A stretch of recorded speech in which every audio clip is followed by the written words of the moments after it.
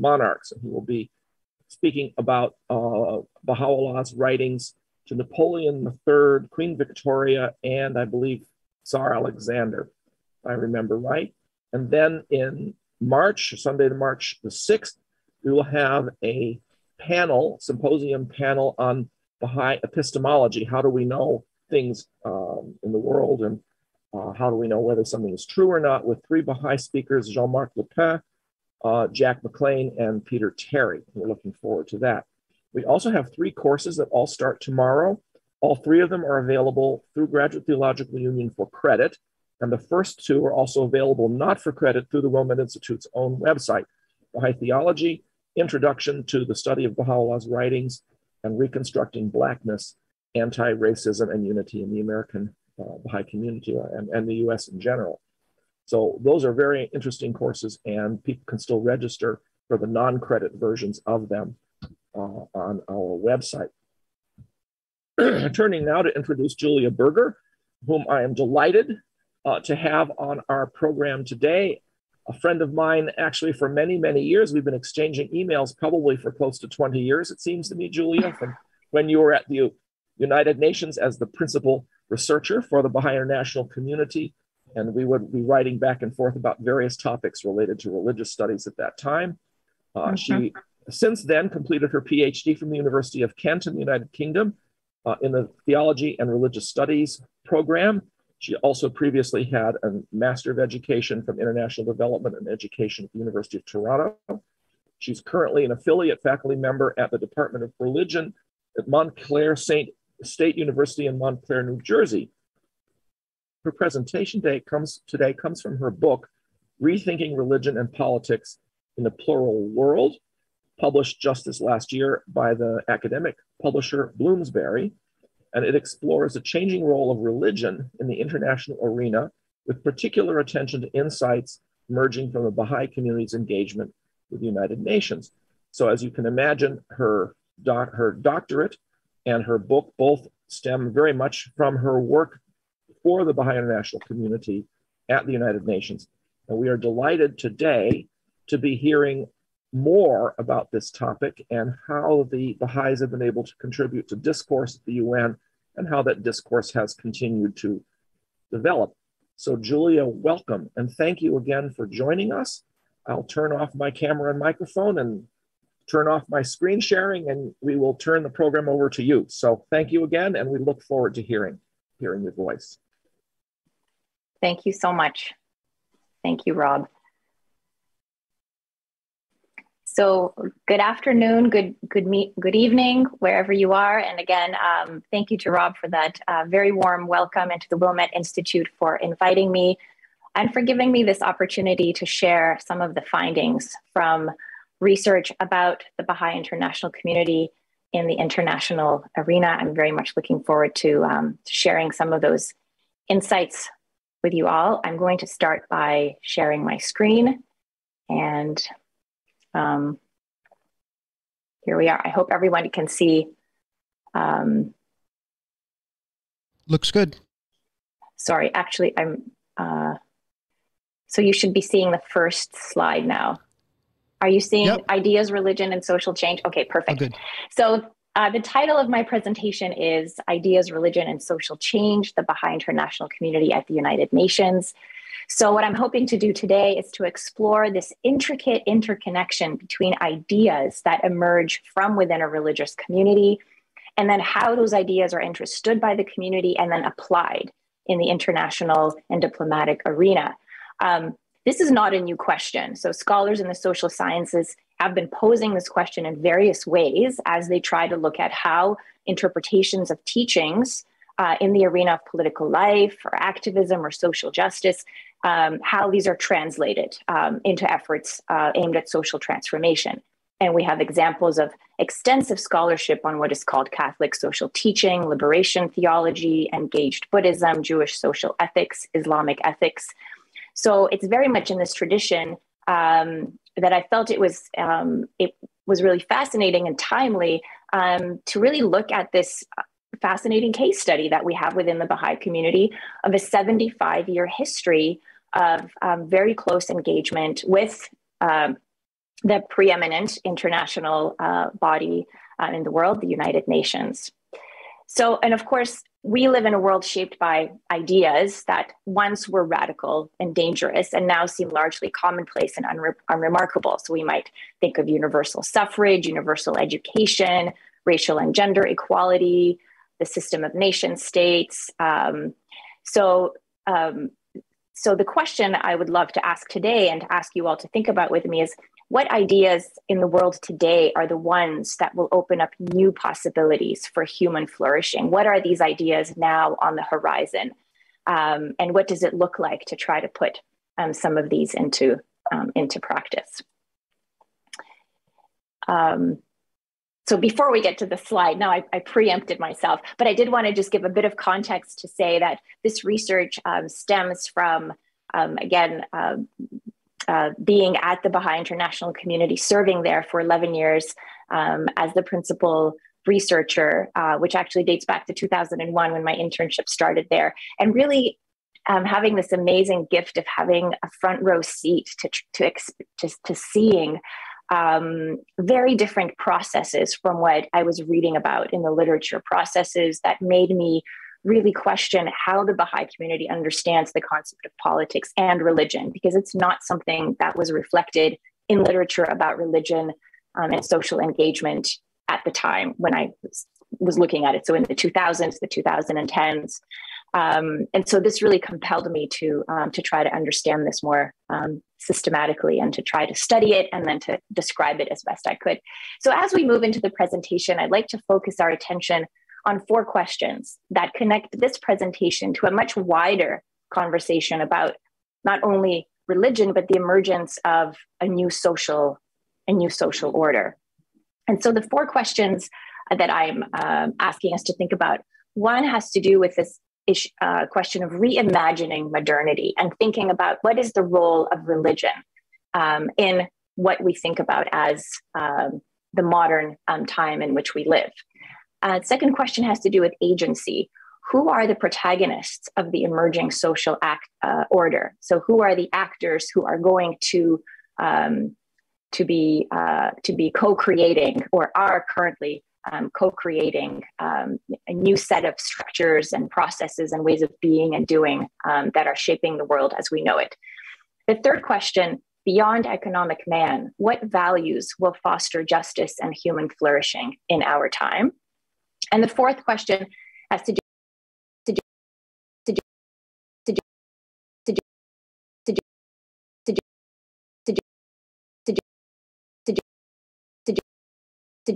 aspiration questions as we move forward.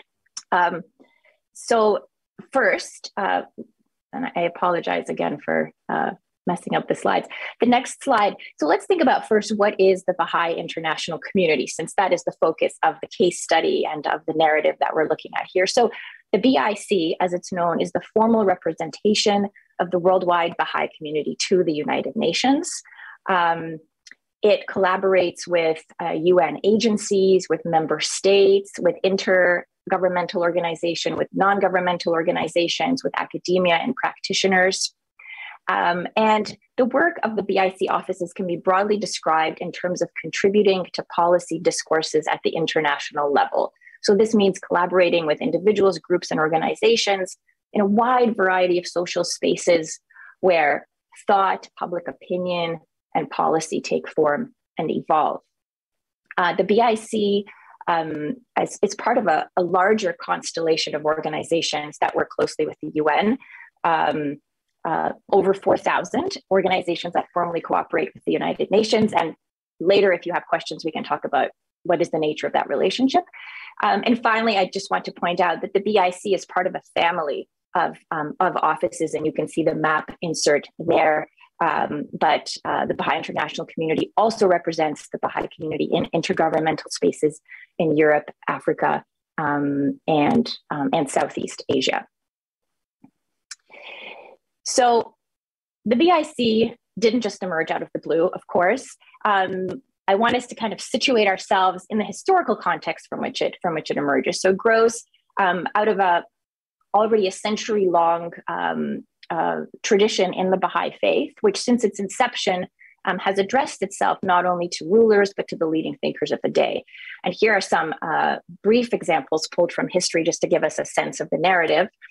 We have the example of Baha'u'llah, the founder of the Baha'i faith, in the 1860s and 70s, writing tablets to the kings and rulers, admonishing them to pursue justice, to abolish slavery, to disarm, to eradicate corruption. Then in the early 20th century, we have the example of Abdul Baha, who leads the Bahá'í Community after the passing of his father Baha'u'llah. And here Baha'u'llah is now carrying the message of peace and solidarity to the West during a time when the world is beginning to conceptualize and sort of begin to erect the structures of international peace.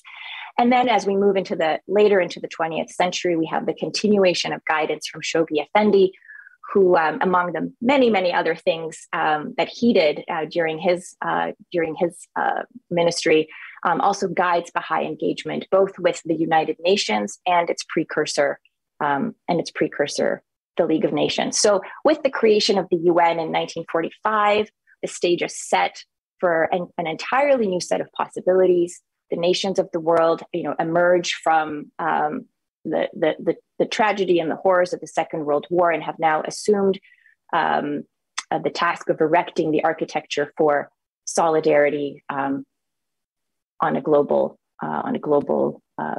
level.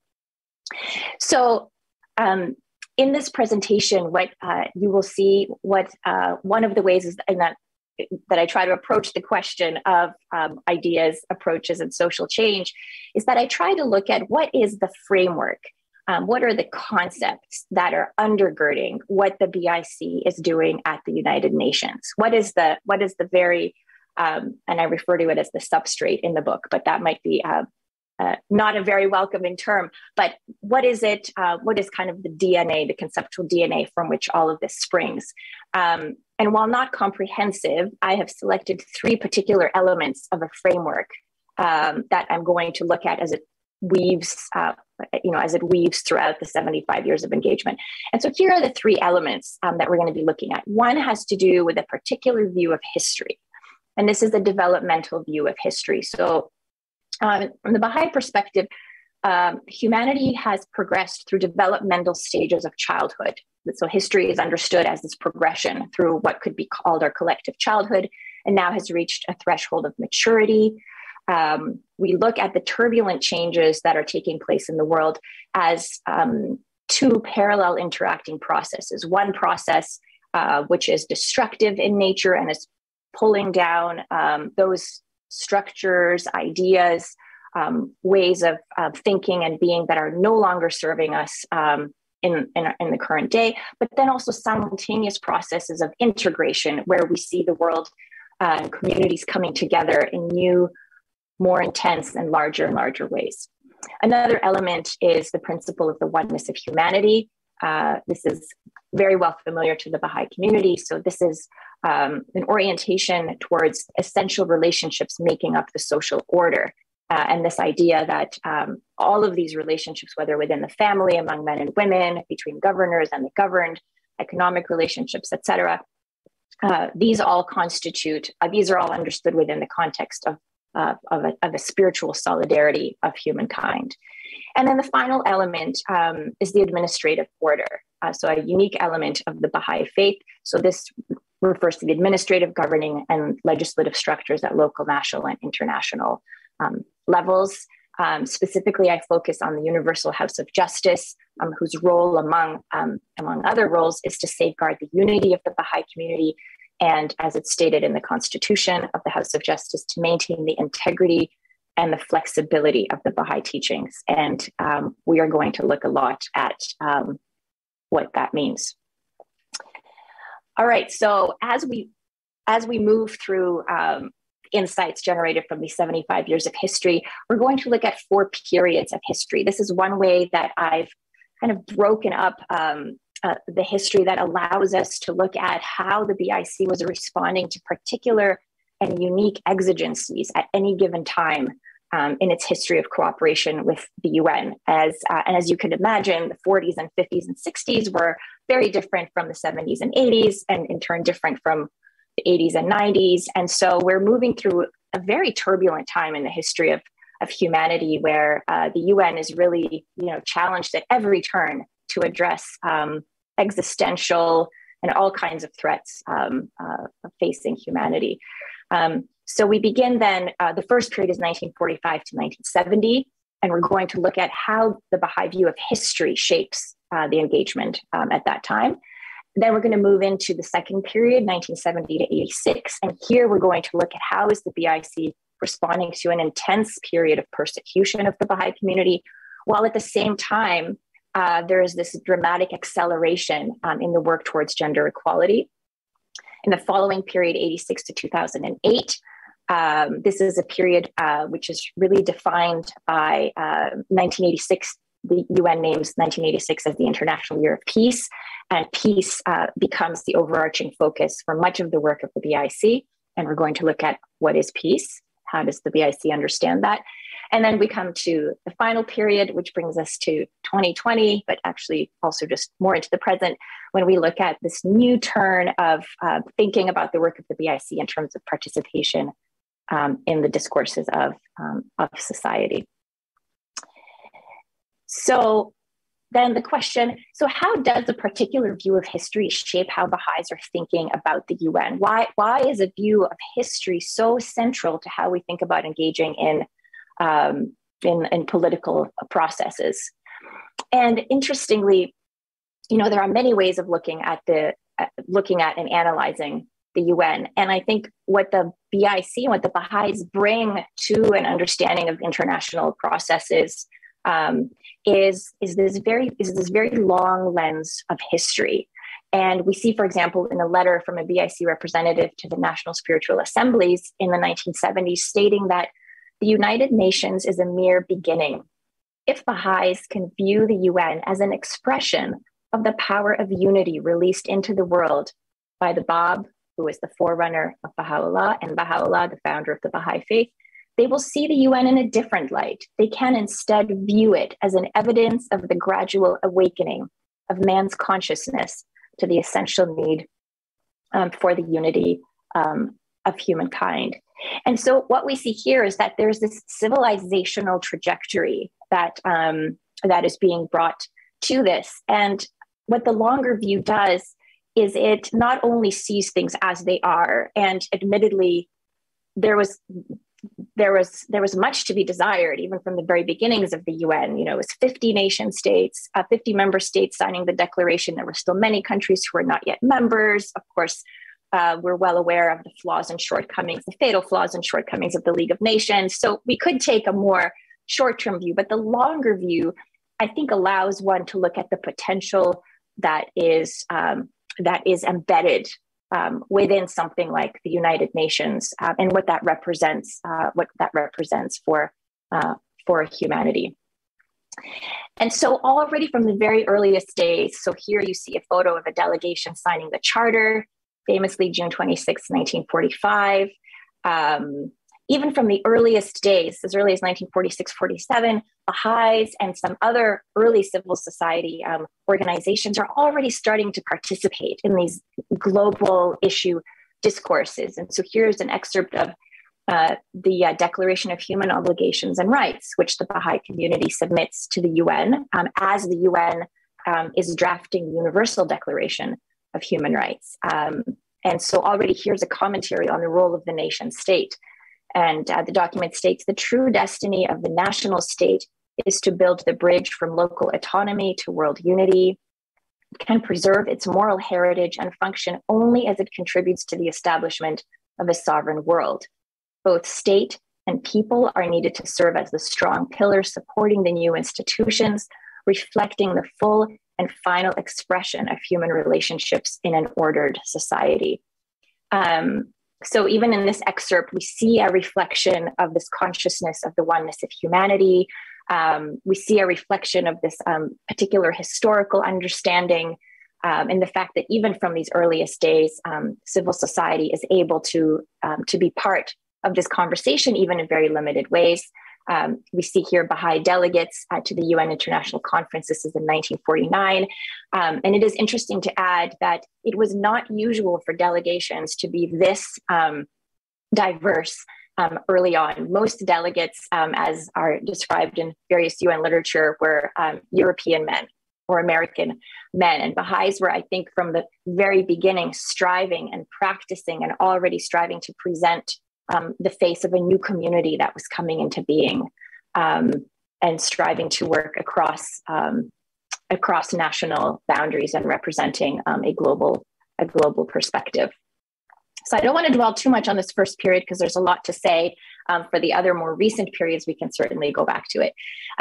So then we progress into 1970 to 1986. 1970 is the demarcating year. That is the year where the BIC achieves formal, what is called consultative status with the UN. That is a very big deal. It has come after many years of efforts.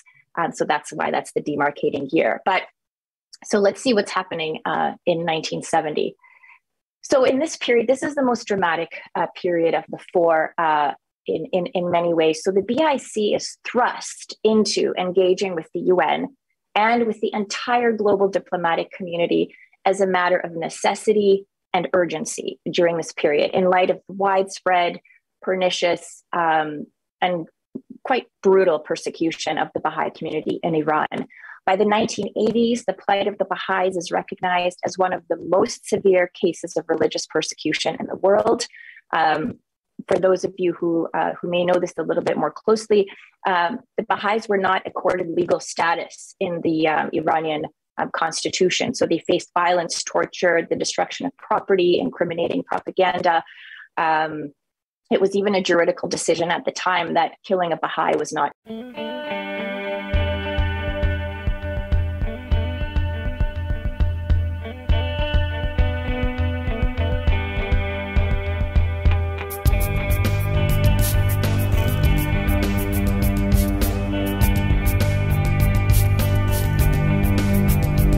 In 1980, so it's much earlier in the development of the international legal framework. So the question to explore here is then, how does a community seek to protect itself and struggle for justice with the threat of its own extermination without reproducing the antagonism and conflict inflicted upon them? So again, thinking back to, so where's the international architecture and human rights machinery during that time? So NGO advocacy is also in its infancy. The major global conferences are still several decades away. The transnational networks are just starting to form. And the UN diplomats and representatives are largely unfamiliar with the Baha'i faith and its community. So, not a great starting position when you're facing this level of urgency. As I mentioned, various human rights bodies don't even yet have procedural frameworks in place and are taking a very ad hoc approach. But things are moving. So the human rights system is evolving. And during this time, the landmark declaration on the elimination of all forms of intolerance based on religion and belief comes into being, as does the Convention Against Torture. So very gradually, almost just in time, this machinery is created. So what is the BIC response? Well, as the Universal House of Justice has stated, quote, the proper response to oppression is neither to succumb in resignation nor to take the characteristics of the oppressor. So we need to understand the response from several perspectives. On the one hand, BIC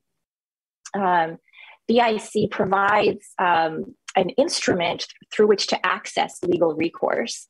And at the same time, BIC and the Baha'is in Iran are part of a worldwide Baha'i community, which is also very quickly having to learn how to move and advocate together as a unified body and to speak as one community in the international arena.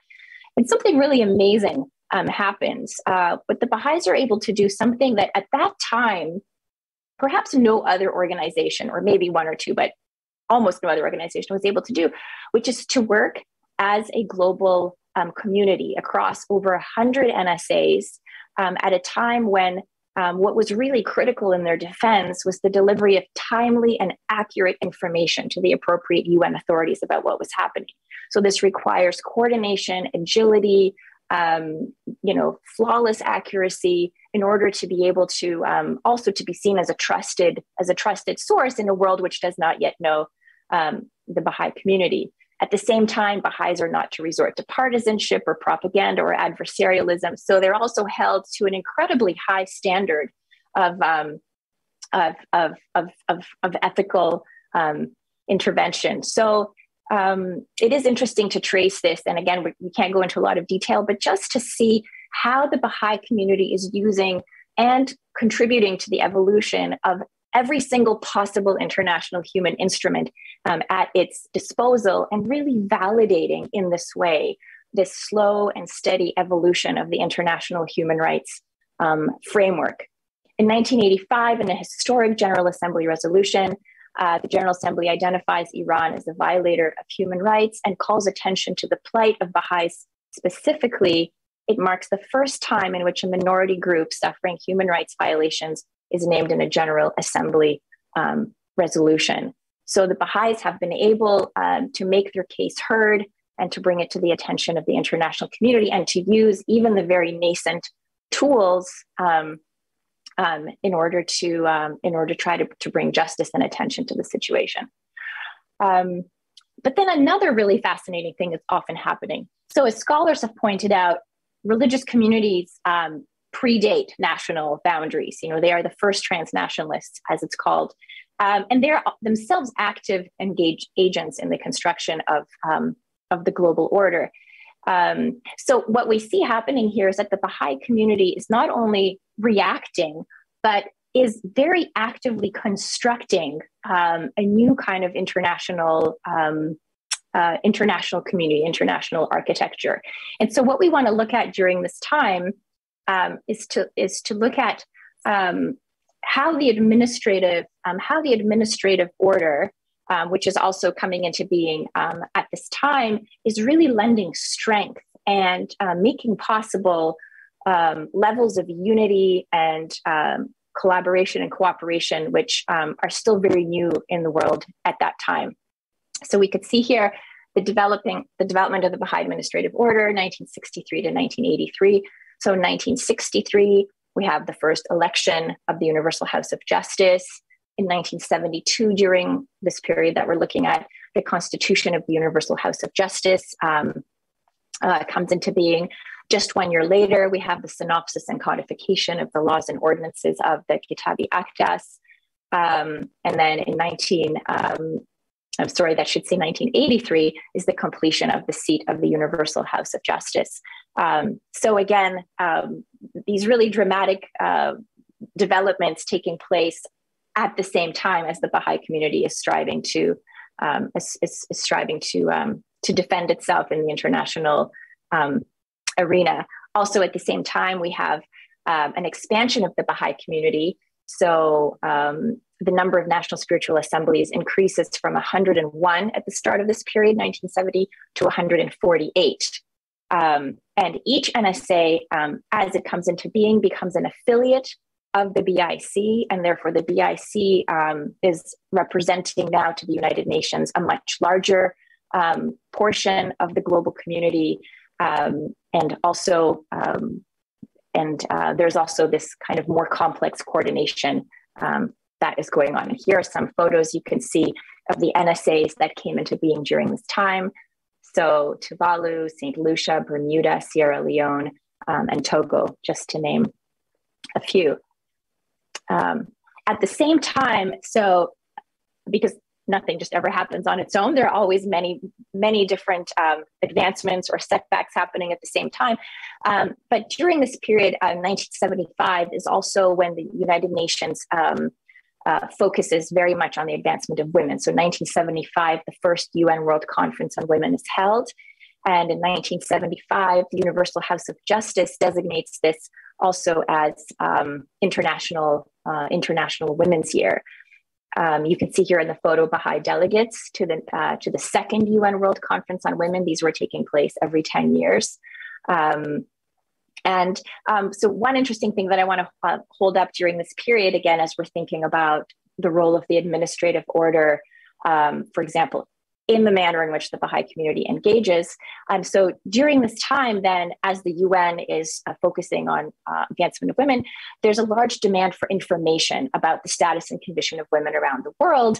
And the UN looks to NGOs to rise to this challenge to provide this information. So the Baha'i community, like a good citizen, responds and surveys over 100 NSAs about the attitudes of men and women, and how women are participating in Baha'i community life.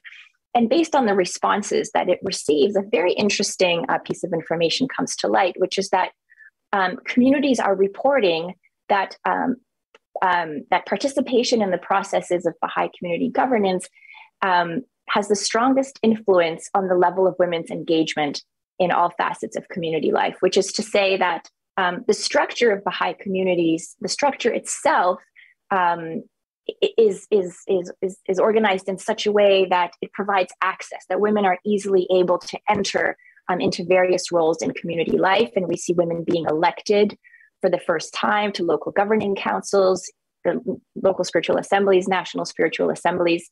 And already by 1975, women were elected to a majority of national spiritual assemblies in Europe, Africa, Asia, and the Americas. So again, this interesting insight about the administrative order itself, the structure of community life being something that is enabling women's participation. So I want to ask Boyd to play the first excerpt. We're going to watch a very short video, which made by the BIC, which really tells the story of, very briefly, just in 2 minutes, the story of the women's movement and it gaining momentum during this time. So Boyd, if I could ask you to do that, and let me know if I should stop my share.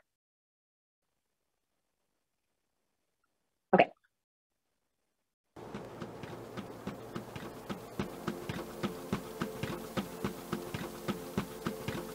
An open letter to the women of the world from the women delegates and advisors at the First Assembly of the United Nations.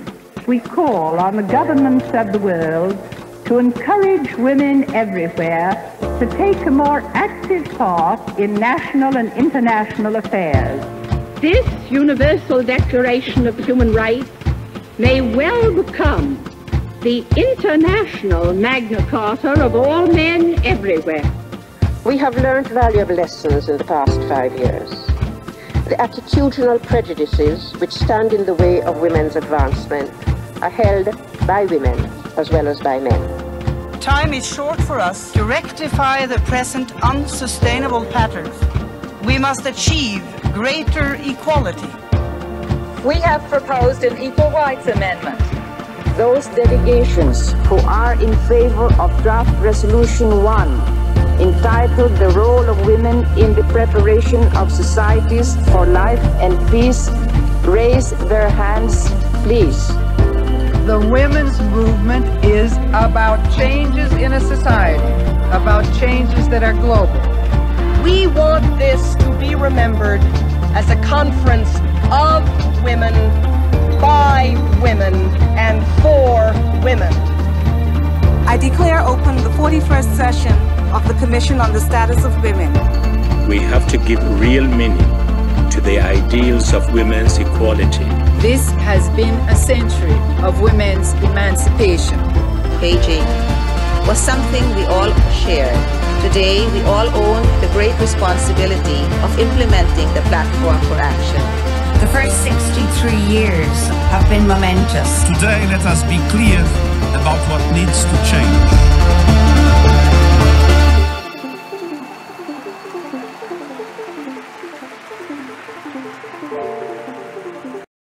Thanks, Boyd.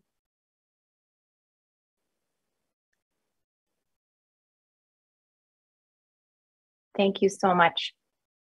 I'm going to, so there you could see, I mean, one of the reasons for including that video clip is to really let you see that to concretize the work that was taking place, and just to show that, you know, really these are people across the world at the heart of advancing these ideas and putting them into practice. And it just gives you a sense of the momentum, of the sheer scale, and all of the different facets that you could see represented in that video clip that are involved in the efforts of working towards gender equality during that time, still in the earlier years of advocacy.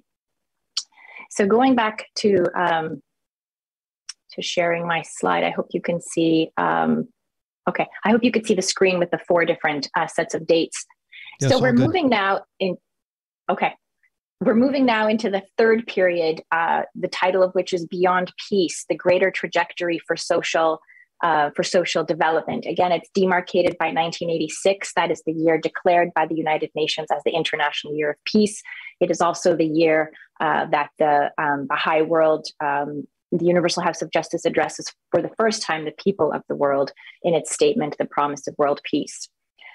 So as we're thinking about peace here, so I thought this statement is very apt to open up this part of the narrative, which is that peace is widely referred to but rarely defined. So if we are thinking about what the Baha'i community is doing in the arena of peace, we really need to first pause and think about what is the Baha'i conception of peace. And of course, many scholars, communities have written about the epistemology of peace, the ideas about emancipation, knowledge, power, and identity, all associated with peace. And peace, of course, is not, and it highlights the fact that peace is not a homogenous concept. And there are also many different theories that shape notions of peace, whether realism, Marxism, social constructivism, the concept of the liberal peace. We're also entering a time in global history of seismic shifts politically and socially. So it's during this period that we would see the Chernobyl disaster, the fall of the Berlin Wall, at Tiananmen Square, the fall of the Soviet Union. So all of these dramatic changes are taking place. And here we see the Baha'i community is trying to introduce a set of concepts and ideas and practices related to peace. So we see in the peace statement, an excerpt from the peace statement, which I'll read. It states that permanent peace among nations is an essential stage, but not, Baha'u'llah asserts, the ultimate goal of the social development of humanity. Beyond the initial armistice forced upon the world by the fear of nuclear holocaust, beyond the political peace reluctantly entered into by suspicious rival nations, beyond pragmatic arrangements for security and coexistence lies the crowning goal, the unification of all the peoples of the world into one universal family. And in this photo, you can see Ruhiya Hanum presenting the Baha'i Community Statement Promise of World Peace statement to the then UN Secretary General Javier Perez de Cuellar. I believe that about 2 million copies of this statement were distributed, and it given by Baha'is around the world. And it really gave an opportunity for Baha'i communities to enter into conversations, both with government representatives, local representatives, about the question of peace and what are the elements of peace from a human, from a Baha'i perspective. So let's look at this framework and let's see what this conception of peace looks like. So if we were to draw, and there have been a number of other Baha'is who have looked at this question very closely. There's a book by Drs. Hoda Mahmoudi and Janet Khan, which was published last year, I believe, on Abdul Baha's, his conception of, his ideas about the Baha'i conception of peace. So that is also, I refer you also to that for a deeper treatment of the subject. But for our purposes here, I'm thinking about what is the Baha'i International Community doing. So we have several elements which are now coming to the fore, several dimensions of peace which are considered really essential. One is the question of identity, which is that we're now thinking about the importance of fostering a sense of belonging to and concern for the well-being of the human race, that there's an identity dimension of peace. There's the question of unification of the political machinery, of the trade, finance, script, language, and spiritual aspiration, making cooperation, a deeper cooperation on a global scale, much more possible. There's the element of diversity, which is peace must be rooted in the diversity of culture, climate, history, language, and thought. There is an institutional element, institutional reform to enable justice, collaboration, and governance at a global level in such a way that the excesses of centralization are avoided as the excesses of uniformity. There's a question of approach too, that there must be coherence between the means and ends of social transformation. And also the question of the who is it that is bringing about these processes and participating in the construction of peace? And we have this concept of individuals, communities, and institutions, and the fact that all men, all human beings have been created to carry forward an ever-advancing civilization. So all of these concepts are informing the contributions of the Baha'i International Community at this time. And again, thinking about, as we've been thinking about the developmental view of history and the oneness of humanity as being sort of key elements of Baha'i contributions, these also provide a lens through which to understand and to read the processes going on at this time. And what we see during this period are these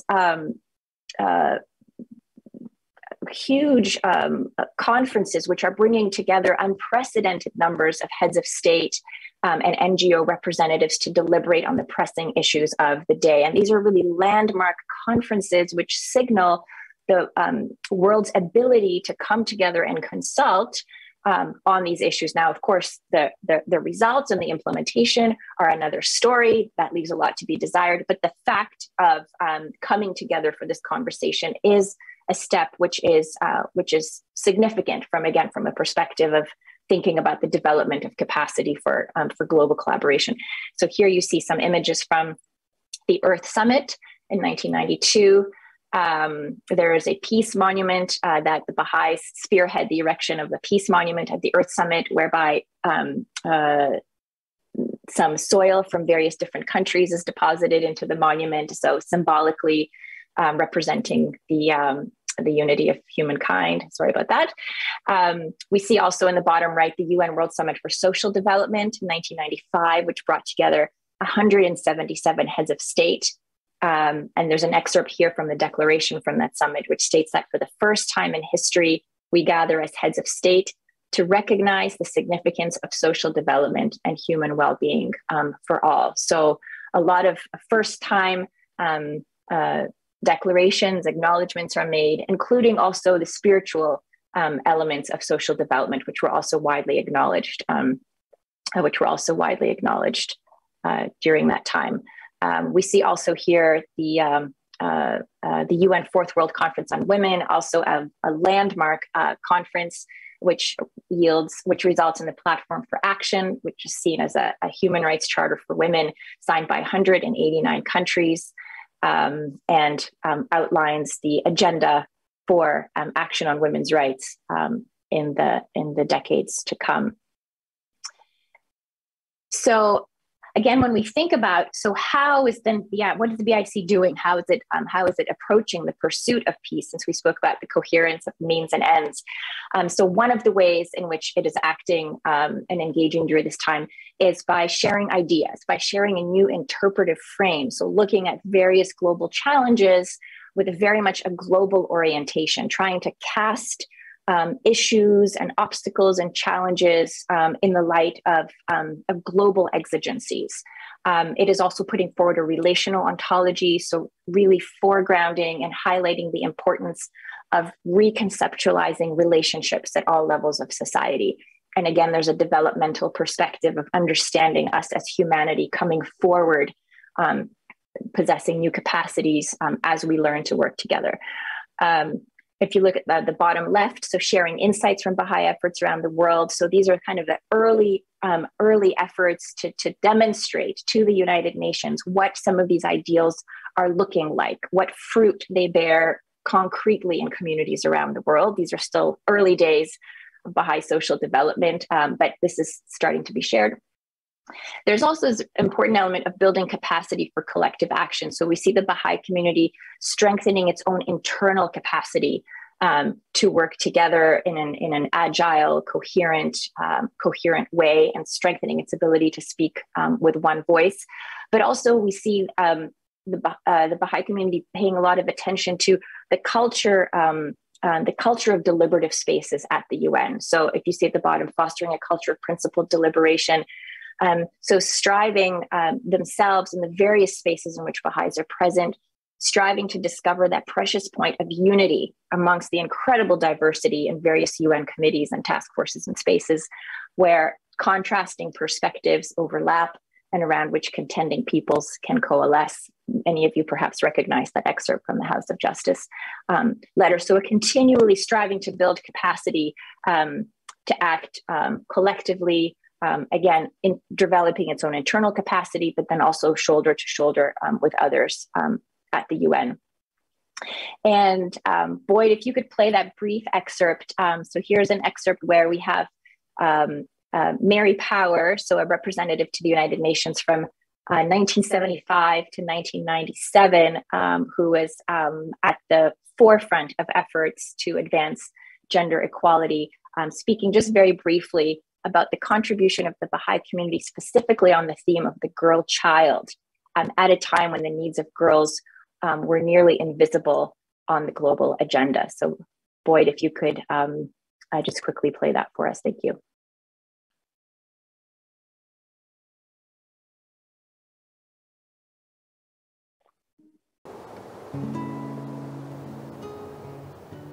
Really, it was just the beginning when I was at the UN.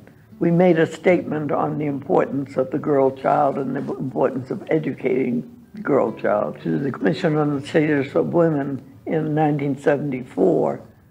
And there was really not a lot of reaction to it at that time. However, when I was in Beijing for the Fourth World Conference, it became part of the program of action. That was another step forward. It was really a thrilling moment. It was the influencing the process to the ultimate. And the director of the Office for the Advancement of Women at the UN came up to me and we high-fived. It was really a victory. It took time. Everything takes time. It's process. Yes. But it was a wonderful moment. Thank you, Boyd. So in that excerpt, you also see three amazing women, Mary, three generations actually of Baha'i representatives to the United Nations. Mary Power, who served from, as I mentioned, from 1975. Bonnie Dougal, current principal representative of the United Nations, and Safir Rameshwar, all of whom have been, as I said, at the forefront of so much work related to what the BIC does for the advancement of gender equality. And you see Mary Power talking about, again, the very human dimension of the process of bringing something to the attention and to the agenda of the international community. And the fact that these things takes time. So it took some 20 years for really the issue of the girl child to be fully incorporated and paid attention to. But it was among one of the elements that was brought to the attention of the UN by the Baha'i community. So continuing to in our show, so we have Mary Power. All right, so now we get to the final, the current stage of, I guess, demarcated by me. Others might subdivide this differently, but in this particular period of the history of the BIC from 2008 to current, is titled Beyond Pluralism, Participation in the Discourses of Society. So here, so during this time, the Universal House of Justice introduces a new terminology and a new way for the Baha'i International Community to describe and to conceptualize its engagement on the world stage. And the term participation in the discourses of society, which I think is now increasingly well known to the Baha'i community, begins to be the manner in which we kind of conceptualize what that engagement is. And we can see here, I want to just give two brief quotes to kind of to give more context to this. So we see in 2013, when the Baha'is are reporting on their own work, reporting in their report to the UN, they write, attitudes, thoughts, and conceptions of fundamental issues need to be reshaped as a truly global community emerges and develops in its understanding of the nature of human flourishing, as well as the social and material conditions required for such a flourishing. We believe then that a key part of the transformation that is required must occur at the level of thought. And another excerpt that I think is very illustrative in terms of what does that participation look like, and what is the spirit with which Baha'is approach this kind of engagement. There's an excerpt from a statement by Bonnie Dougal, which states that we must acknowledge that none of us, no group, no individual, no country, no leader actually knows what a society that is truly based on the principles of gender equality looks like. And you could sub in other issues for where it says gender equality. In this case, Bonnie is talking about gender equality. Such a society has never existed. Therefore, while we may be able to identify some of the obstacles stemming gender equality in our current paradigm, we have to learn our way towards a new paradigm where gender equality is the norm. And so again, one of the operating principles underlying the approach here is one of learning, because again, we are moving into an unknown reality. We are creating a new social reality as, in this case, we advocate for gender equality, again, without having the example of any one particular society that we feel has achieved this perfectly. So, so just to concretize this, it's important to remember that when we talk about participation in discourses of society or the consultative mode, that the differences that are encountered in these consultations are real and sometimes extremely difficult to overcome and to work with. So there are differences in approach that different member states or committee members or NGOs might take. There are definitely patterns of adversarialism, of partisanship, or even fundamentalism that creep in and that are present. And it's difficult to work with countries or NGOs with whom Baha'is might not be completely aligned on some issues, but perhaps are aligned on others. But one of the characteristics of this approach is really seeking to be the well-wishers of all, of striving to harmonize diverse perspectives, and also knowing in what areas it is constructive and timely to contribute to, and which discourses may be too fractioned and too contentious, which are set up in such a way that it is not possible or wise to be involved at this time. So. And again, so speaking to this, the importance of harmonizing perspectives, in its 2020 letter, the House of Justice has stated that whether through deeds or words, the merit of your every contribution to social well-being lies first in your resolute commitment to discover that precious point of unity where contrasting perspectives overlap and around which contending peoples can coalesce. And so some people, when they learn about the fact that Baha'is, eschew partisanship and, are very careful about which spaces they engage in. There's a question around, well, does that hinder you from being able to contribute because you're holding yourself to the standard? But in fact, when we look, more empirically to see how have Baha'is been involved, we actually see a pattern of Baha'is being consistently invited to or elected to or appointed to positions in which they are in a facilitative or leadership role. So you see on the right of the screen, there's just a selected, not an exhausted list of the different spaces in which Baha'is have had the opportunity to play that role, whether it's the Faith and Feminism Working Group to the United Nations, the Interagency Network on Youth Development, the Multi-Faith Advisory Council to the UN, the NGO Committee on the Status of Women, NGO Committee on UNICEF, et cetera, NGO Committee for Social Development.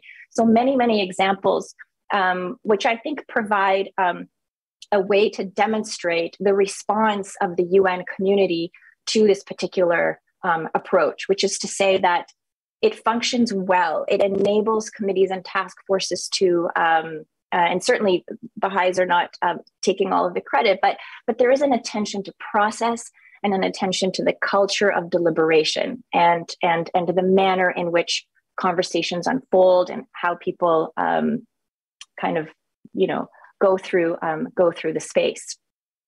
So I wanted to end the presentation, I know I've talked for a long time, by offering 3 concrete examples of what this participation looks like today.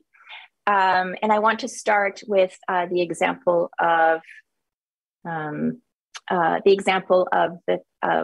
contribution to the discourse on global governance. So on the UN 75th anniversary, the BIC launched a statement looking at the question of governance, putting forward ideas. And I think what you'll see in this short clip, which I'm going to ask Boyd to play in a minute, is the manner of engagement is really evolving, but also adapting to the fact that we were in the middle of a pandemic and it was difficult to meet in person. But you see here different voices, different partners, different collaborators at the UN, really engaging with, commenting on the ideas in the statement, and kind of a process of mutual learning, and a process that stimulates consultative processes that BIC representatives are striving to do. So, Boyd, if I could ask you to play that video, please. I'll stop my screen share.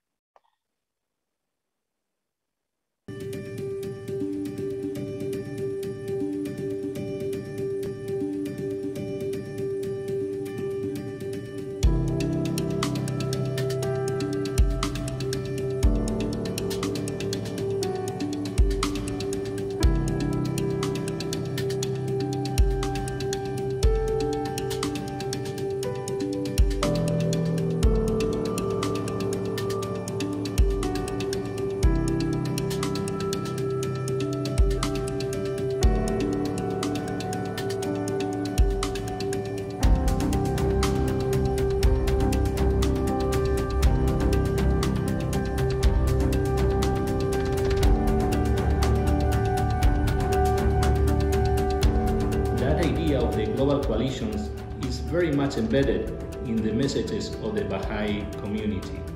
And I want to focus on the importance of religious actors in forging those global coalitions. Their role is very important in areas such as development, education, health, and so on. Today, at the UN, we count on a very innovative body, which is the Multi-Faith Advisory Council. It's the first step so as the religious voices are heard at the United Nations. And it happens that that body is chaired by the Bahá'í Community and its representative, Bani Dougal. A statement that speaks powerfully to the moment of now and to the needs that every single human being on this earth and every single institution actually very much needs. The Baha'i faith has always inspired me to understand something that is fundamental to all faith traditions around the world. The acknowledgement, the recognition, the necessity of serving the fact that we are all one. Our survival on this planet, the planet's survival, is fundamentally dependent on whether or not we will get this very simple fact deep into our systems. We thrive when we are one. We self-destruct when we believe that our boundaries matter. Boyd, I think we can stop there just in the interest of time. Thank you. I know that we're already going on to 1 hour, so I want to just maybe just get to the end a little bit faster. So the other example I want to give is examples surrounding the work on the UN 75 People's Forum for the UN. So this was the UN 75 People's Declaration and Plan for Global Action. I hope you are seeing this slide. So it provides an example of what it means to be what's often referred to as the pen holder in these situations, where in this case, BIC was invited to lead the drafting process of the civil society's position for the 75th anniversary of the UN.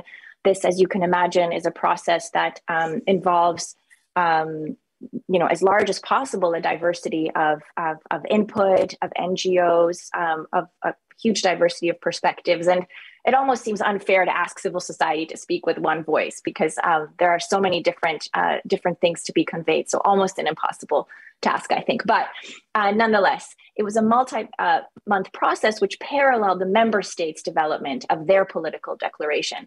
Hundreds of civil society organizations were engaged, including perspectives from, as I mentioned, indigenous populations, women, youth. And so the challenge here, as in any committee, but this is particularly complex, was how do you find the points of unity? How do you ensure that people feel heard and represented in the process and in the document? And an interesting shift kind of took place, as this was relayed to me by one of the representatives, that rather than thinking about a laundry list of what various groups wanted, there was a shift from kind of an interest group identity to a human identity. And eventually, throughout the course of many, many consultations and iterations of this document, the group was able to come to a consensus and to focus on the interests and needs of humanity as a whole. The tone also in the final document was much more open rather than prescriptive. So rather than demanding things from governments, it presented recommendations and suggestions. And another interesting development was that while earlier iterations included only asks, from governments, the final iteration included commitments of civil society. So again, thinking of civil society conscious of itself as a protagonist in this process. So again, I wanted to provide you with a concrete example of what are some of the different roles that are played, and what are some of the ways that Baha'is can really put into practice some of those principles which we've been talking about. And then the final example with which I will conclude my presentation is it wouldn't be fair to end without really acknowledging the role that the BIC has played in the gender equality discourse. Really for the past, I think 4 decades, BIC representatives have been intimately and closely involved with UN efforts to advance gender equality at all levels. And this year, on the 25th anniversary of the historic Beijing Declaration and Platform for Action, which emerged from the Fourth World Conference on Women in Beijing, and as I mentioned before, became the Human Rights Charter for Women. This film reflects on the global advances towards gender equality, and then also draws on examples from Baha'i-inspired community building efforts around the world. It's also important to acknowledge that, again, as we talk about participation in discourses, that this is not kumbaya all the time. So there are true, sometimes very deep-rooted ideological differences that enter into these spaces, many different ways of thinking about the equality of women and men. It is often controversial as to whether religions should be at the table. So the secular religious divide can also be something real.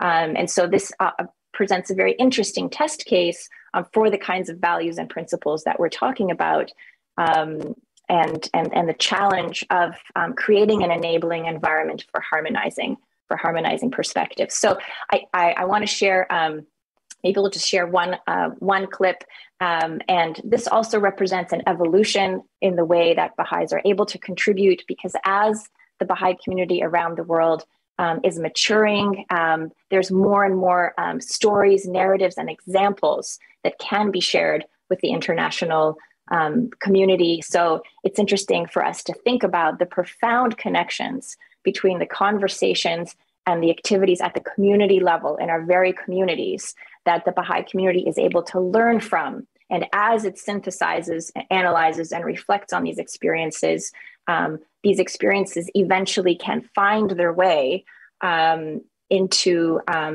discourses of global import.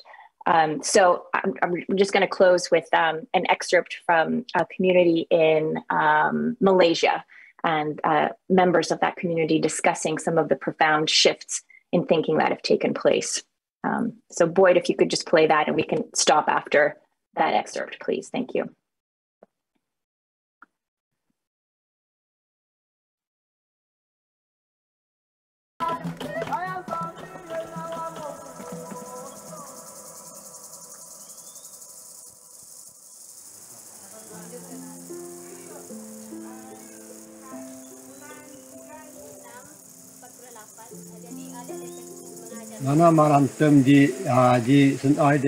Previously, according to our community culture and practices, men didn't really have trust in the capacity of the women in terms of their ability to contribute to opinions and knowledge. But gradually, women have shown their capacity and are now known as equal to men. Men are also gaining trust towards women.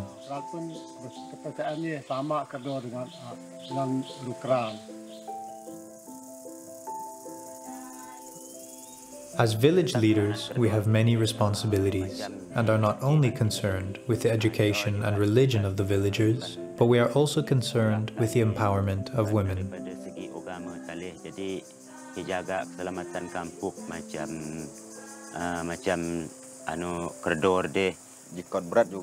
Women are regarded as an important component of the community.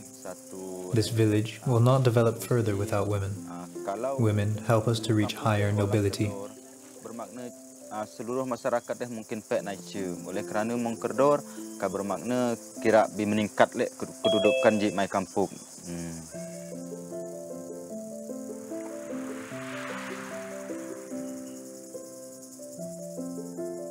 Thanks, Boyd. I think we can stop it at that point.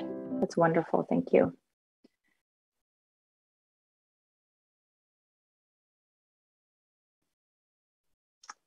All right, so with that, we are here nearing the end. I want to return. I just want to say also what a beautiful film that is. I encourage all of you if you have not yet seen Glimpses into the Spirit of Gender Equality, to please run out and view it. It is a beautiful and thought-provoking statement on the efforts to work towards gender equality at all levels. So for the final slide, I want to come back to our initial 4 questions and leave you with some thoughts, and with that, close the presentation. So as we look at the 4 questions that we started with, the question of reimagining modernity, what is the role of religion? Some things to think about. Based on the research of the BIC at the United Nations, we can see that one of the roles is expanding the moral imagination and giving a vision of what is possible. It is also demonstrating alternative and unifying approaches to social change at all levels. So recasting conceptions of power and identity and the ways that we would normally think about social transformation. This demonstrates alternatives. The second question of agency, who are the protagonists of the emerging social order? I would assert that religious communities are not passive actors in the existing social order, but rather they are co-creators of the emerging social order. The third question, beyond economic man, what values will foster human flourishing in our time? The Baha'i community has been actively involved and encouraging of a reconceptualization of human identity, justice, peace, and collective action in light of the oneness of humanity. And finally, from aspirations to action, how do we collectively translate ideals into action in continually changing circumstances? Because we must talk about action. This is not just at the level of theory and ideas. And one of the approaches that the Baha'i community is demonstrating is that we are taking a learning orientation. We are learning our way forward into this new order alongside a growing diversity of collaborators and standing shoulder to shoulder with our colleagues and others engaged in this work. So with that, I will close. Thank you so much for your attention, and over to you, Rob. Thank you so much. It was really incredible, Julia. Just being able to periodize the history of the Baha'i involvement in the UN, being able to see how the concerns of the Baha'i national community have changed over such a long period of time, and then seeing how we've been able to contribute to the changes that have occurred in society around the world. It's really, really a fantastic chance to learn about these subjects and to discover really what we've been able to accomplish. And I'm very grateful, and thank you again for this marvelous presentation. We have some questions. We have a lot of comments in chat. We have some Q&As as well. Sometimes people try to raise their hand, and I want to tell people not to bother to do that, because that's mostly useful if we can turn on your cameras and microphones, but we have too many people today, and we're not going to try to do that. So please post your questions either in the chat or in the Q&A.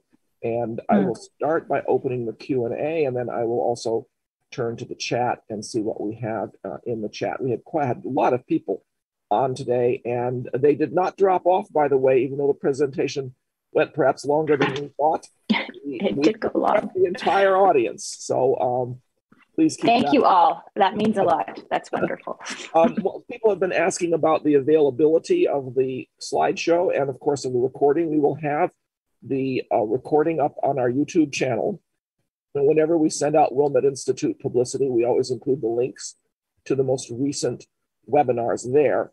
And with Julia's permission, if she shares with us the slideshow, we will be glad to put that up on the website for this particular talk, and then anyone will be able to download it whenever they want to. So it will be available. So that answers some questions right away that we've had. Philip in the UK says, thank you for your wonderful presentation. I'm looking forward to your book. You've spoken about the principle of the oneness of humanity and humankind as about the different forms of relationships. In the World Order of Baha'u'llah, he then quotes something about the principle of oneness of mankind is not just an outburst of ignorant emotionalism or an expression of vague and pious hope. And it's that marvelous quote from The Guardian about its implications being deeper, its claims greater, which the prophets of old were allowed to advance. And so he then goes on and asks this question, could you please comment on the last part of The Guardian statement? Its message concerns itself primarily with the nature of those essential relationships that must bind all the states and nations as members of one family. What are the implications of this formulation in how we understand and describe the work with the principle of the oneness of humankind? And how does the everyday Baha'i operate with this principle? And how does this principle get expressed in the conceptual framework of the BIC and the ABS? So he's loaded you down with quite a few questions. I think I'm going to run now. I think this is where I leave the room. No, I think, first of all, there's an art to posing great questions, and there is value in just having a wonderfully articulated question for all of us, even if I don't have an answer. I should say that in the ideal world, I could be seated beside all of the current BIC representatives who, are absorbed in this work day in and day out. So I'm speaking from a kind of a more academic vantage point. I think, so this answer is going to be partial because I'm not, again, I'm not as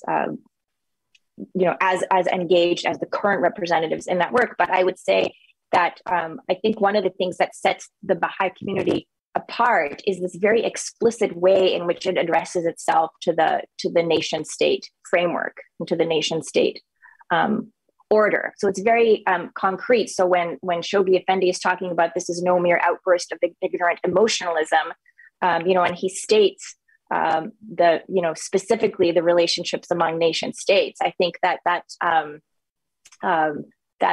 invites serious reflection for how intentional the Baha'i community is about the importance of this relationship in the emerging national order. So the fact that we are striving for the oneness of humanity in no way takes away from the fact that nation states will continue to exist and there is a role for them. And as you recall from the first chapter of the history, where the Baha'is are already putting forward the view on the role of the nation state, and it's the conception of sovereignty has already kind of outlived its usefulness, and now we have the nation state as a bridge to global autonomy.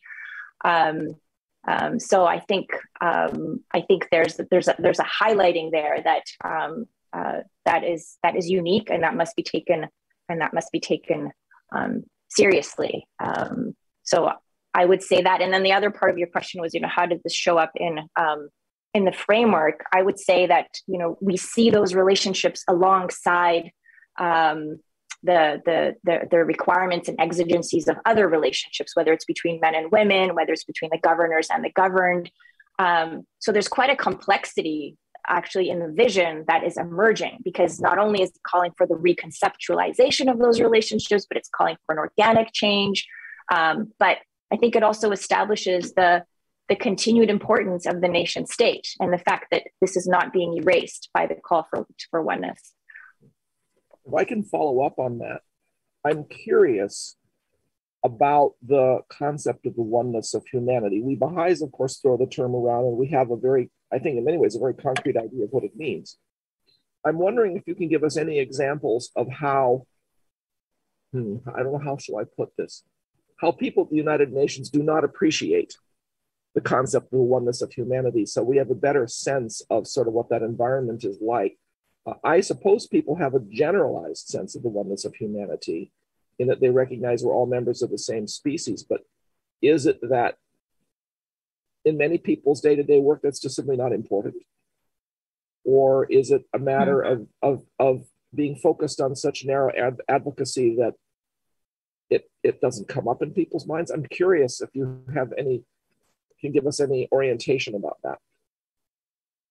Yeah, I think that's such a good question. And I wish, Daniel Perel and Safira Rameshwar and Bonnie Dougal could be here to comment on that. But I think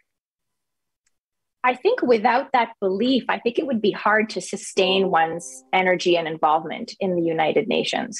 I think that we might refer to it differently because oneness, it's a difficult term to kind of penetrate. The term that's, I think, sometimes easier to understand is global solidarity.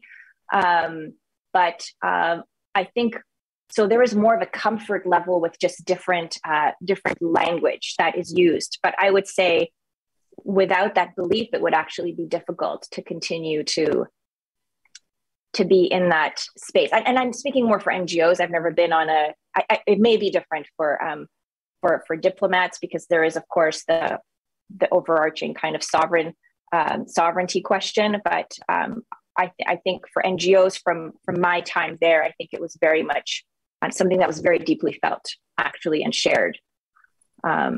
Although I think the challenging element is one of constituency. So people still see themselves as like, I'm a constituent, my constituency, needs this. We need you to pay attention to this.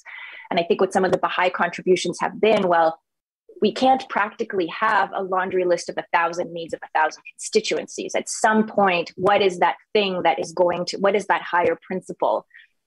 And how do you move the conversation in that direction in a way that satisfies people, where they feel heard? So those are real questions. Fascinating. And Philip did have another question, and then I'll turn to the chat. He says, it is often that as Baha'is, we are prone to be influenced by the national culture of the country we come from or live in. In recent times, national discourses on migration and immigration are such an example. Can you summarize what the BIC and the Baha'i perspective is on issues of migration and how that perspective is articulated by the principle of the oneness of humanity, oneness of mankind? So the short answer is no, but I would say that this is a discourse that is very prominent in the BIC representation in Europe, in the BIC Brussels office, and a lot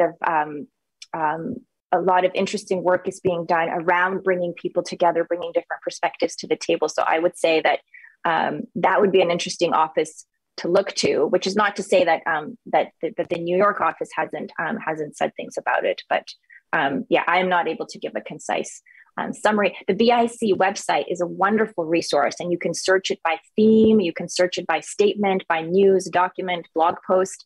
I do encourage people to check that out. And is Glimpses also linked at the BIC website? You had mentioned that people ought to look at Glimpses, and I was curious how people would find it. Yeah, so Glimpses, it can be found just by looking at on YouTube, but there's also a microsite, and I'll have to find the link. And on that microsite, you will see a lot of other helpful resources and information I do want to add that the film has won 11 prizes in various film festivals. So it's just lovely to see that it has also been recognized in terms of its contributions to these questions. We'll be sure to put that microsite link up on the website for your talk. And I see we do have a couple more comments now on the Q&A. Martine asks, haven't the Scandinavian countries reached gender equality? That's such a good question. From my understanding, so there is not a unanimous, view on what gender equality is at the United Nations. There are various schools of thought. So it would really depend on what metric and rubric you are applying. In terms of perfect parity, I don't think there is such a country or community that has reached it. But I will also say that there are people looking at, there's still a lively conversation about, does equality have to do with access or opportunities or outcomes? Is it equality, or are there some elements where, should women have more? Should there be some differentiation that makes sense? I think on many markers, the Nordic countries, excel other countries. But then I think others might say, well, no one metric is divorced from other metrics. So I think there are social struggles going on in those countries that suggest that there are other problems that need to be attended to as well. But I would say that there are many different schools of thought about gender equality, at least among the NGO community. Marcia asks, in learning about what values foster justice and human flourishing, do you know if the experience of the BIC revealed there were a key set of values that made it easier to find points of unity? That's a really good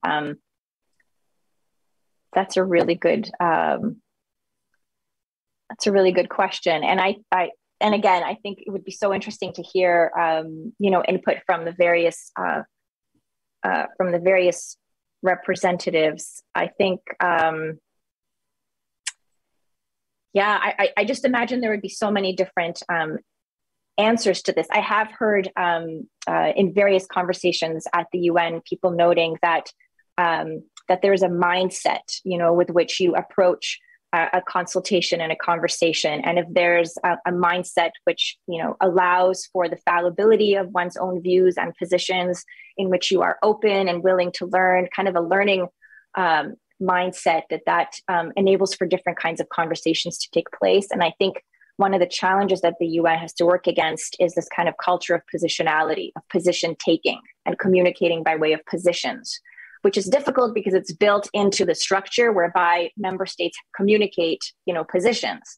And I think one of the spaces and the kinds of dynamics that the BIC is trying to foster is spaces where it's safe to explore, where it is safe to actually consult, but that sometimes requires you to set aside your affiliation, where you're no longer speaking on behalf of this whole organization, but you're just kind of entering as a person willing to think and consult. So I think that's a part of it. That's interesting. Thank you.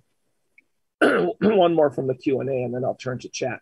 You mentioned the profound connection at the community level towards the contribution of discourse on the global level. Does this imply that the friends at the community level should also learn from the contributions of the BIC at the global level? That's such a good, I would never say one should not learn from something or other, but I think it is interesting just to think about what it means for us to be a learning community, that it actually means that we have in place the structures and processes that are able to take in insights at the local level and then, share them globally. And I do think it's important, maybe just even beyond learning about Baha'i contributions at the global level, is just understanding what is the global discourse. What are the struggles kind of on a global level? What is the world really struggling with when it comes to gender equality and when it comes to climate change? So I would say yes, and actually it would also be good for us to have that kind of even broader outlook to understand, you know, what are other voices and concerns in that space. I've heard it frequently as advice. If people want to know, well, how do I approach topic X or topic Y in public discourse? People say, well, let's start by looking at the statements of the Baha'i International Community. What has the BIC said about this topic, which obviously they've been approved by the House of Justice, and they're solid statements of Baha'i belief. And they're, it seems to me, a very important first step when people are trying to figure out exactly what positions they need to be able to explain to people. Yeah, that's such a good point. That is a really good point. And of course, we also have the Office of Public Affairs, which is more focused on the U.S. Context. So I would add that as well.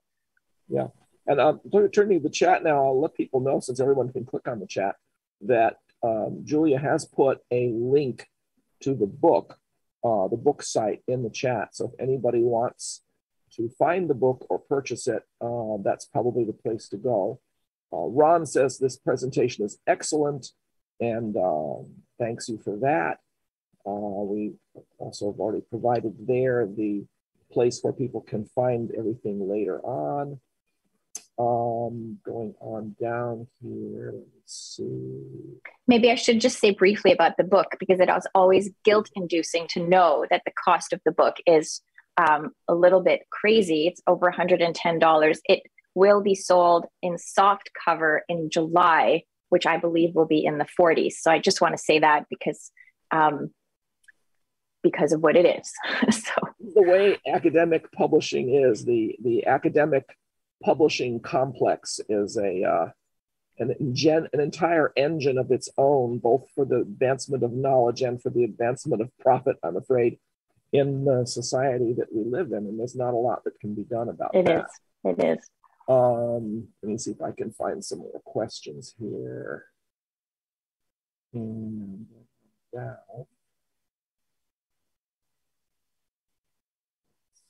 Some of these are very long, and I probably have to look them over before I read them. So one person says they're inspired. Arthur Dahl, God bless him, mentions the Baha'is were present at the formation of the UN in 1945 in San Francisco. Dale Allen told me that as a 10-year-old, he went around to the desks in the Opera House where the event was being held, putting Baha'i literature on each desk. His parents, Jack and Valera Allen, were part of the Baha'i representation. So we have a very interesting connection all the way back to 1945. Amazing. Yeah. I don't know whether Dale Allen is still in the position to tell us this story or not, but thank you, Arthur, for passing it on to us. There are very interesting accounts in the Baha'i World volumes, in the volume that encompasses, 1944 to 46, about sort of the atmosphere around the San Francisco conference, and Baha'is were holding all kinds of, radio broadcasts, and just the atmosphere, which I imagine must have been quite surreal at the time. But yes, there were Baha'is, there were Jewish organizations, Quakers, many Christian organizations active at that time. Donna says, thank you, Dr. Berger. I need to leave now. Well, your presentation is quite timely, as I am attempting to establish a countrywide interfaith women's group to broaden the perspective on humanity as one to those who live in this country. So that's quite a nice wonderful result of this. To what extent are we using the media to demonstrate the impact of Baha'i work around the world is another question from Gia. You know anything about? Yeah, I think if you're, I think you could see a real evolution on that front, even with Baha'i World News Service and the kinds of films and materials that are being produced by the Baha'i International Community. It is really, I might describe it as speaking a new language. So we're using this language of film that is, I think, enabling the story to be told in ways that were not possible before, and it's enabling new kinds of new forms of engagement. So I think there's been a tremendous amount of movement on that front. Of course, there's still lots of more things that we could do, but already you could see from glimpses and some of the other footage I shared it's really exciting what's happening. There is also in the chat a link to where people can find glimpses. So I should mention people can indeed go there. Of course, it'd be nice to have the link to put up on your page because people later on will have access to the chat from the recording. So later on, if you can pass that on to us. There's also some very interesting comments here that are very long, and I can't really read them right now quickly enough to have a sense of whether there's something to present. So I think I will skip them. I had a couple of quick questions myself also.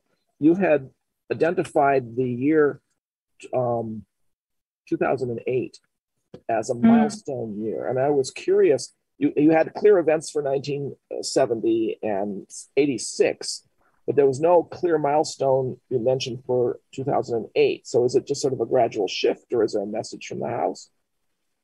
That's such a great, I love that question, because there was a lot of kind of pain and mental effort, because you could say there's some level of sort of arbitrariness, but that is the year when the new language entered the vocabulary of the BIC, participation and discourses. So those were some of the early kind of exchanges between the Baha'i World Center and the BIC. I think it enters more into the wider discourse around 2009, 2010, the Rizwan message.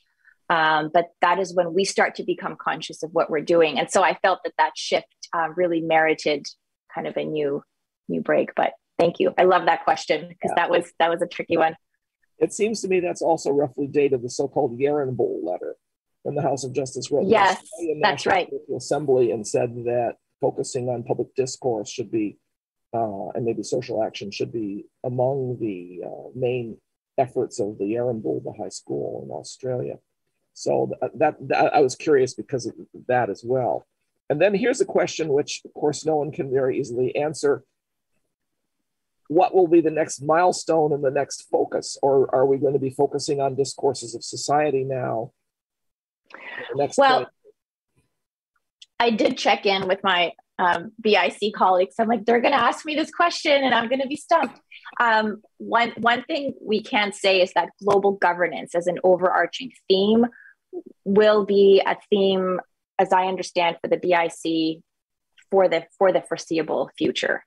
And that is something that is going to frame much of the work of the BIC. So global governance, we can say for sure, of course, the gender equality discourse will continue, and others remains to be seen. Every year, there's the tremendous amount of reflection and planning that goes on based on the reading of various opportunities and exigencies, but global governance for sure.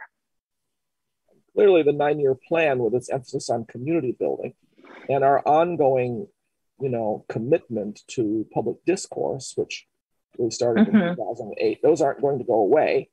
So, yeah, exactly. And clearly, the focus since 2008 has really been on discourse that relates to community building. So it seems to me that really can't go away in a way.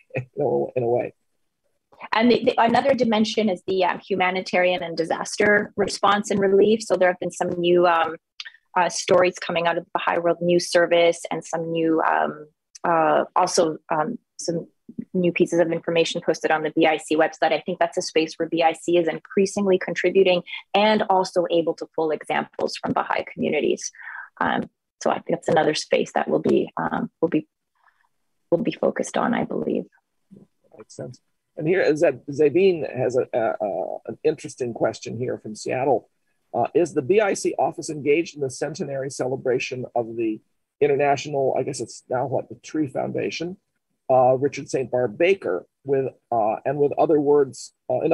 climate change, because he's focused also on climate change. At our Unity Museum in Seattle, we are working with them and have an exhibit sharing with them globally on their website about the Foundation and Richard St. Barbe Baker. I bet Arthur Dahl would know the answer to anything related to any of this. So I wonder if Arthur, if you could post something in the chat. So I don't know. Has been revived. I wouldn't say necessarily revived, but certainly it's quite strong now with a new person directing it out of the UK. I know that. I don't see anything yet from Arthur, but Philip says, great questions and answers. So he certainly has appreciated your response to his. Thank you for your questions. Keeping me on my toes. How long did the research and writing for this take you?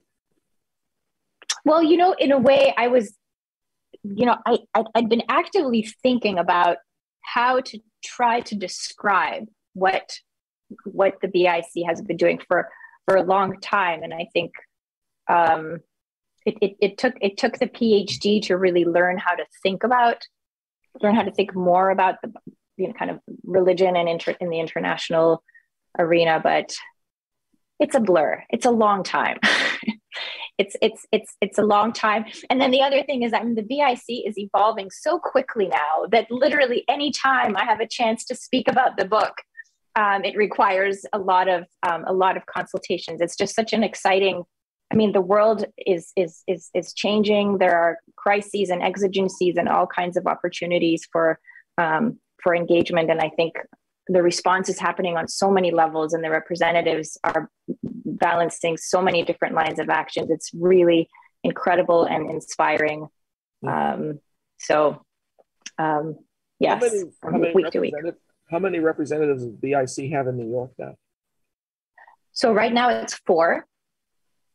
It's 4 in New York, and that's quite unusual for a non-governmental organization. So BIC is among the larger NGOs for sure. And I remember being so surprised when I came for an internship in 2001, in the summer of 2001, and already almost everyone I encountered at the UN knew who the Baha'is were. And I thought, what world am I in? This is amazing. And it just speaks to the fact that Baha'is are able to be present in a lot of spaces and to consistently contribute and be of help and assistance. So they are very well known, even though it's a small, 4 is not a big number, but they do, a lot is done. And Arthur says the International Tree Foundation is still active in a number of countries with its own available resources, and the International Environment Forum, which he's involved in, is in close touch with them. So we have that. Oh, wonderful. Response from Arthur. And another question we also have from Philip, are there any other books that have been written about the BIC? I hope not. No. Books about the BIC, no, that's a great question. Well, yes, I do want to mention, so Nazila Ghanea, who lectures at Oxford, so I think in the 1990s, published a book called The UN Human Rights, The Baha'is, the UN and Human Rights, which is an incredibly impressive analysis of what the defense work has been and how the Baha'is have put forward their case to the UN. So that I am aware of. I hope I'm not forgetting any major books, but there have been articles as well, but I think that's the only book that is trying to speak to the organization as a whole. Well, I think we're pretty much at the bottom of our list of questions. And people are saying, thank you, Cornelia from Somerville, Mass, who's a friend of mine, and says thank you. And a friend of mine. Hi, Cornelia. Yes. And so again, thank you so much, Julia. This has been fascinating, and I think something that we will all appreciate for a long time and benefit from as people are able to enjoy the recording. And I want to thank you so much.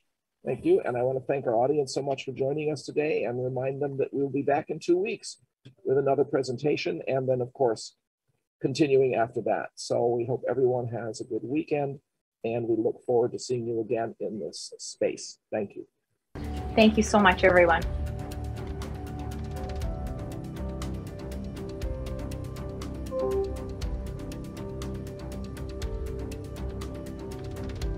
It's a unity that embraces diversity, diversity of national, legal, cultural, and political traditions, but situates it within an ethical basis that reminds us of some of the shared values that are intrinsic to humans everywhere. An acknowledgement of interdependence, a shared ethic of justice that people seek everywhere, and a recognition of humanity as one. The statement also recognizes that The transformation that is ongoing is a gradual process. It's a step-by-step process, but every step makes another step possible. Everybody has their own definitions of a global civic ethic. It's great to see it referred to in a governance befitting, and how, no issue of that scope and significance has challenged us to come together and build not only a global structure, institutions, norms, tools to respond to these challenges, but to have ethical, moral principles that underpin these institutions. That's at the heart of a global civic ethic.